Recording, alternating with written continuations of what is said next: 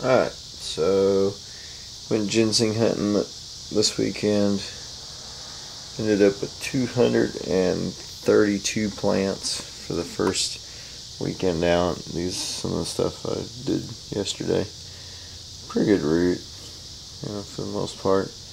Obviously, it's got to dry and things. So I can squeeze back in here without knocking all this off. Nice one there.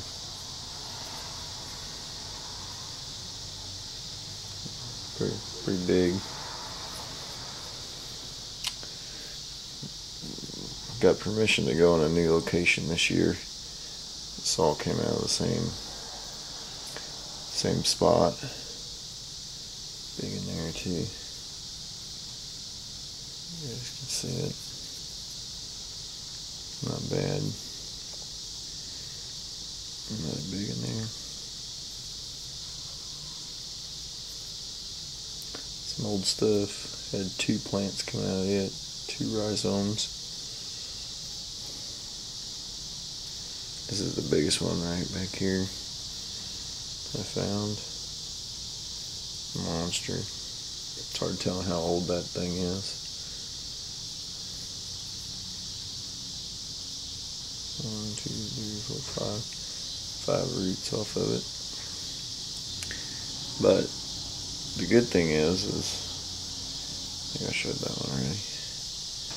Good thing about it is that we haven't even made it through about half the woods yet. And my hands get sore from digging and stuff. Got into that one a little bit. It's a pretty good root though. Hands get sore from digging. Dug 104 plants yesterday and 128 today. And not bad. Like I say, that's a new location, never hunted before.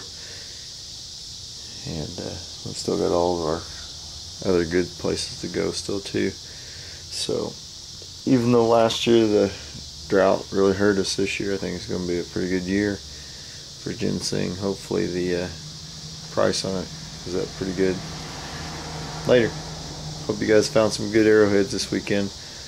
It was really kind of rough on me because we got about anywhere between 2 and 3 inches of rain, and we don't have a whole lot of fields plowed up right now, but I know that there's a few arrowheads laying out in there somewhere that I should have been finding, but let's use this, sell it, use it for Christmas. So gotta do what you gotta do. Later.